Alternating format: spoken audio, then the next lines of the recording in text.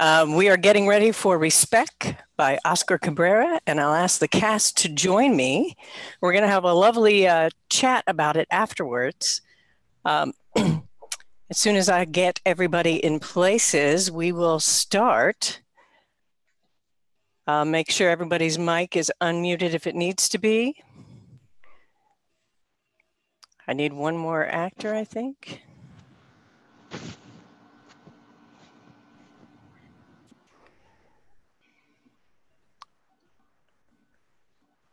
I'm only seeing 3 actors. Are you?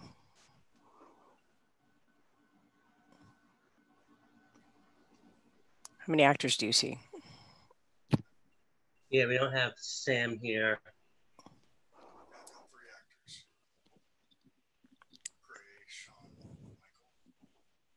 3 actors. Okay, James, we need you to join.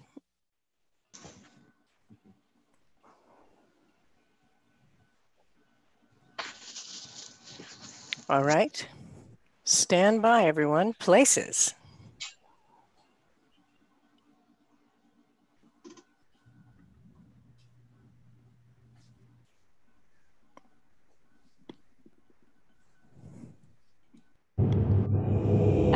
By Oscar Carberra.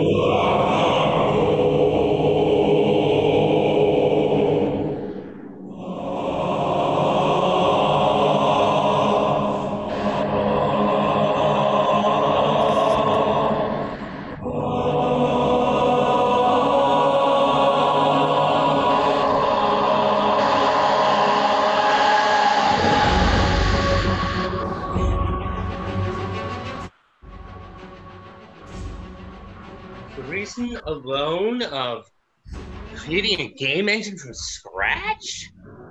Why would I dump money into a game that isn't even built yet? Michael! Sound! Because it will be run by the people who invest in the game instead of the company. But isn't it a company that's building it? Yeah, for those that have paid. Michael! Sound! So, how much do we Venmo, Sam? We need $23.70 from Mew Gray for the pizza and toilet paper. And we need $15.98 from you, Sean, for the pizza. And we need $723.70 for pizza, toilet paper, and rent from Michael.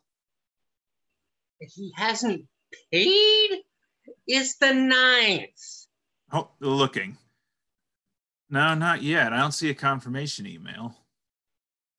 Me neither.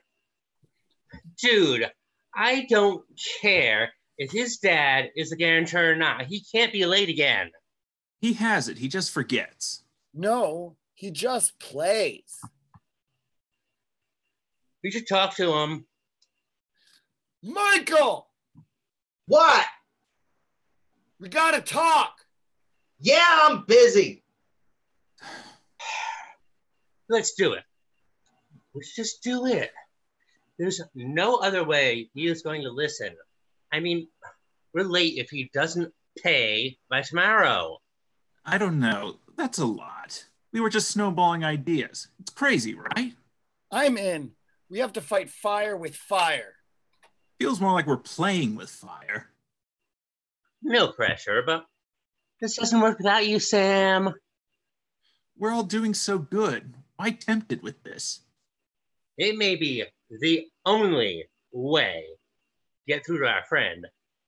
I don't think he's going to listen any other way. Are you in? Yeah. All right, 3, 2, 1. Are you kidding me? Do you have no how far we were into that raid? You couldn't wait 30 minutes. You think HC opportunities grow on trees? You think tier 12 items drop at normal drop rates?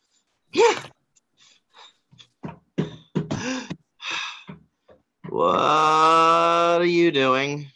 You don't want to listen to us. You just want to play that game all day, every day. We are tired of it. We want our friend back. And if this is the only way that you'll listen to us, then so be it. Dressing up in winter clothes? Cardboard? Enchanted armor by me, a Tauren Resto shaman. Reinforced by my leatherworking and tailoring. And weaponsmithing by these orc hands.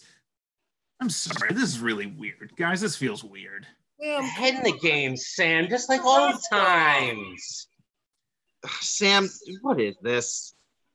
The most important raid boss we've ever fought. Ow. You don't want to return our texts. You ignore our conversations. You're dismissive. I have to get back to my game. Great, quick, sap him before he gets to his room. When has Sap ever worked in a raid? Like ever? It's so pathetic. Like you know the mechanics. Why would you even think that would work? Stop it! Stop it! I'm pulling too much aggro. Talk now. Sam, tank if you're gonna tank. You're doing great though. Oh.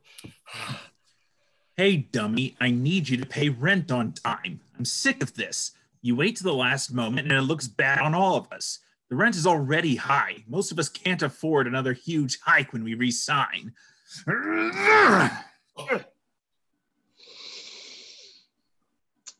Touch me again, and it's on like Donkey Kong.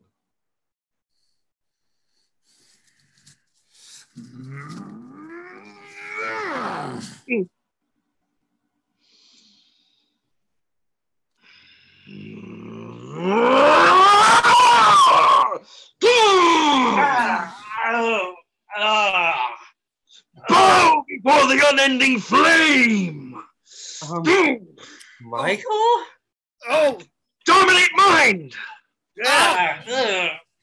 what did I just get hit with? You are like me. This was a gamer's house! It's a damage over time. Guilt is a hard hitter, but if you stay close, I can heal. It's not our fault we're playing a game you aren't. I thought you would understand. I thought you were my friends. Cleared the first stage of battle. How many more do you think there are? No idea. This is our first run. Maybe we're getting through to them.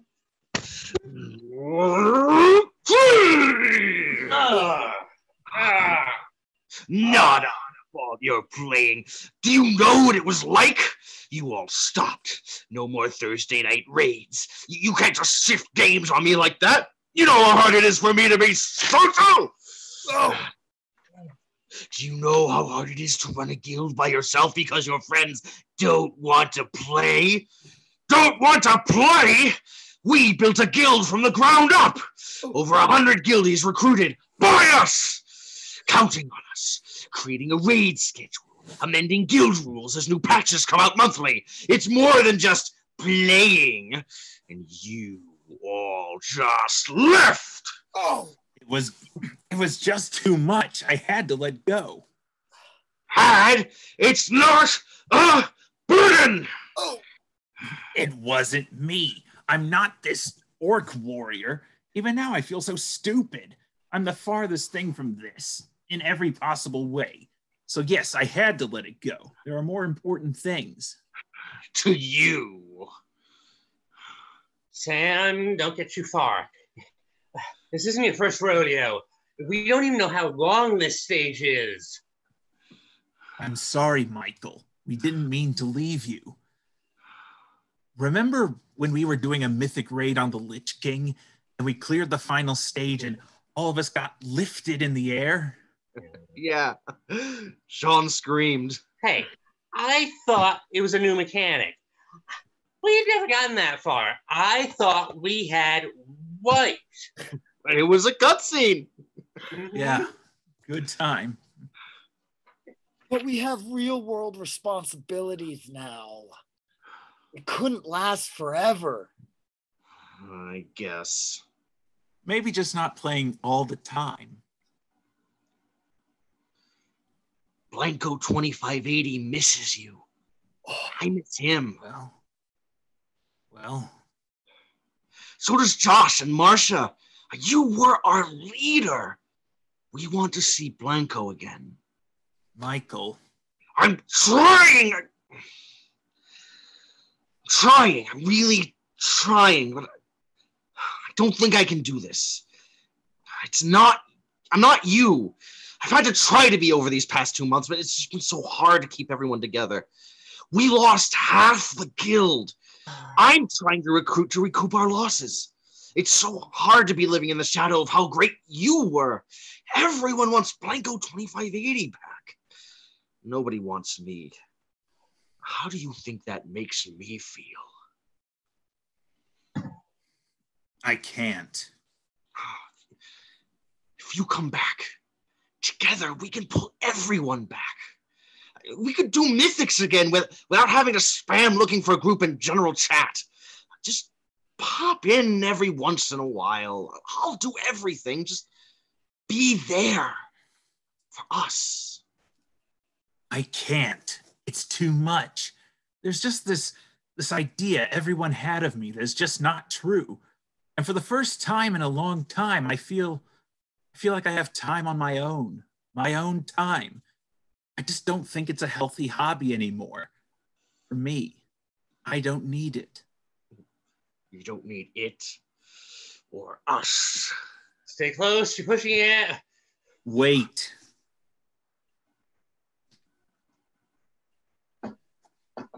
I'm sorry.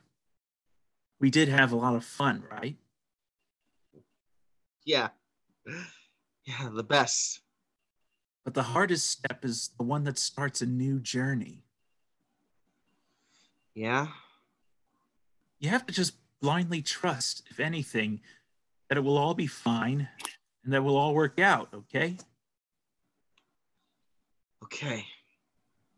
Yeah? Okay. Yeah. Thank you, Sam.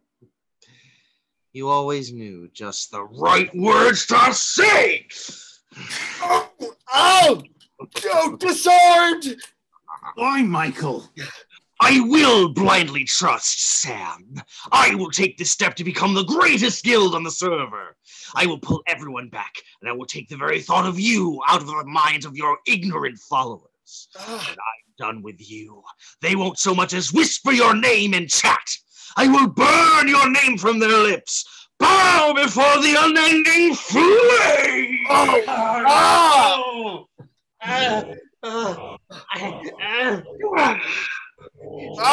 He's hitting so hard. Ow. Sam! Do something! It's too much. Keeping you both alive. Ow. Sam! Oh!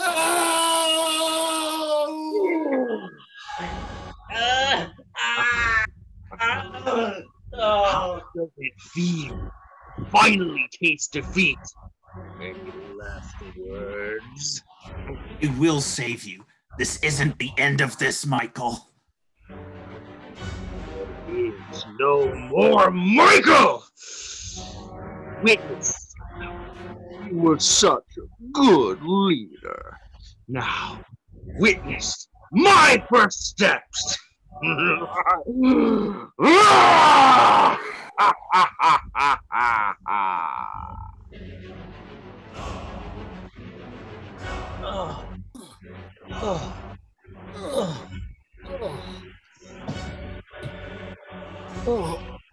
been a while.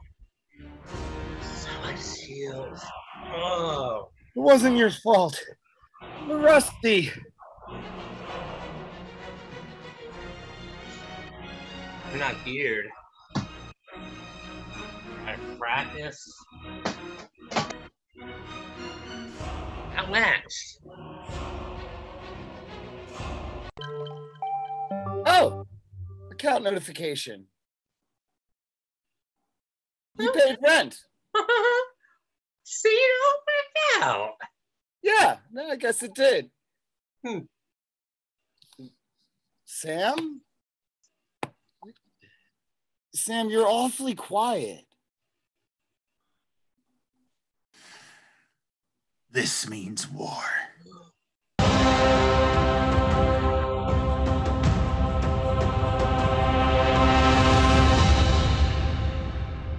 End of play.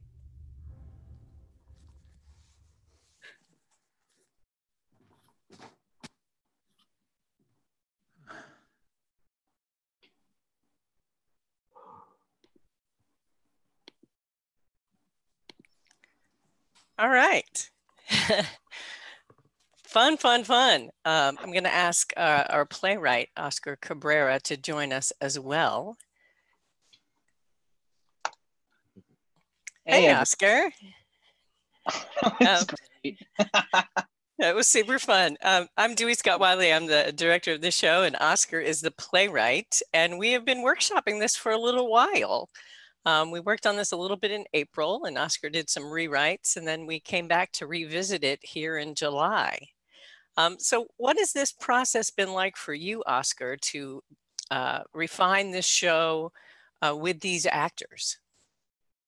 Well, I mean, the really great thing is that in terms of a draft coming in, there was already a pretty clear idea of what the A plot would be. But having like this talented cast of actors come in and really give valuable input, we were able to really clarify each one of the characters' perspectives.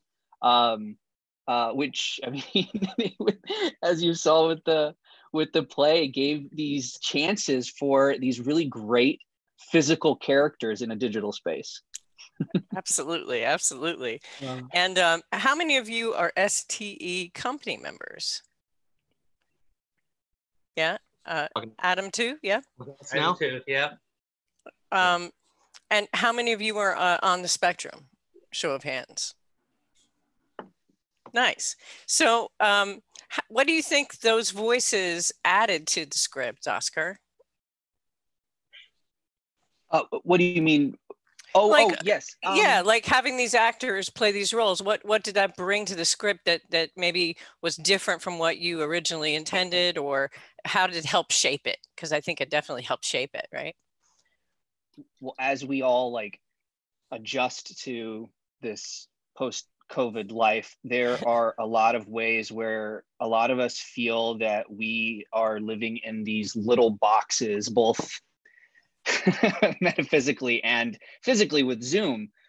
So having very specific voices when we're confronting a lot of aspects of this play, when it deals with addiction to video games or just the feeling of anxiety, was able to just reinforce a lot of the themes that I wanted to explore with the piece anyways. So just to have so many voices in the room that could really help add to that conversation, obviously just made the piece stronger and better. Yeah, and what I loved is all the conversations about gaming that ensued as a result of the rehearsals, right? Yeah. Do any of the actors want to talk about that a little bit, of how you were able to identify with this show? Well, I was a longtime World of Warcraft player for about 10 years. I had to unsubscribe right before Battle for Azeroth due to financial situations that have not improved, but eventually I'll go back. But I've also played, many other kinds of games, not just other MMOs, but also, many other different kinds of games. And I've always been a proponent that game, I hope I'm using that word correctly, that games are art, or they can be art just as much as cinema or television or theater. Yeah, I mean, there's role playing involved, certainly, right? So there's some similarities there. It was nice to be able to combine multiple, like we just kind of nerded out and talked about video games. Yeah. But also talking about the balance of like, these are all young men who just got out of college, kind of finding themselves and finding that balance in adulthood, which I think whether you're neurotypical or not can be challenging. And talking about the nature of addiction, if someone's playing a lot of video games, but that's where they have their social life and that's where they like really diffuse and are able to deal with anxiety, there's nothing wrong with that. But there is that working on having a balance of, you have to pay your rent on time, obviously, and have, manage your responsibilities. And I think that's something that everyone can in some way relate to, whether they have video games they like to do, or ranging from just intense interests to like drugs and alcohol. Like, we all try to find a balance in adulthood, and I think that is also like a deeper story in this play. And the part we got to work on is I like, to me also, it's like, it's a story about friendship and how you shouldn't try to manage this all alone, and the lengths that we'll go to with our friends, even when it's like at odds. I love that it ends with Sam saying like, "I'll save you, Michael," even though it means war. Right. And so I think that is that I would equate to a lot of my friendships, is that, this means war because I love you. So my thinking, to piggyback off Teddy, is that obviously we have this version that we've had, and as Julie said and Oscar Bros said, we had an earlier script and we kind of edited a little bit. In our first script, several of us thought that it was a little more negative towards Michael, and really, the version we just presented is going a little more for a middle ground, that both sides have right parts and both sides have wrong parts. And as Teddy said, the balance is what is the proper way to look at it. We don't want to just divorce ourselves from the game, but we don't want to totally immerse ourselves in it to the exclusion of reality either. We want to find a balance. Right. I still think I win in the end. Well, I think that's what's great about this process, is that, I think at the first read, you could easily vilify Michael's character. But I think that there's a lot of compassion for Michael in this play, and a lot of compassion for friends who maybe are doing something a little too much and aren't really good at balance in their lives. And I think Teddy's right. It's definitely a universal message, right? Awesome. And Oscar, you're developing this into a longer piece? Yeah. The thing that I always wanted to explore with it, like what people were talking about, is that, there is a really easy way of vilifying Michael. But, for a lot of people, when you were listening to the conversation earlier and they were talking about performing and expressive art, a lot of that a new emerging technology is going to be in video games, VR, even now with semi-augmented reality, using iPads and apps like Tippy Talk to help people that are maybe nonverbal on the spectrum communicate more effectively, people like my brother. And so that kind of exploration of technology, as we rush into augmented reality, is something that fascinates me. And right now, I think that there are a lot of very valid very valid properties to video games and the fantastical worlds that they create, because it helps with rules. It helps with understanding your world. And how can you fault someone if that's a little bit more comfortable than, some of the worlds that we live in? So I think it's a fascinating topic, and definitely something that's worth exploring as a full length.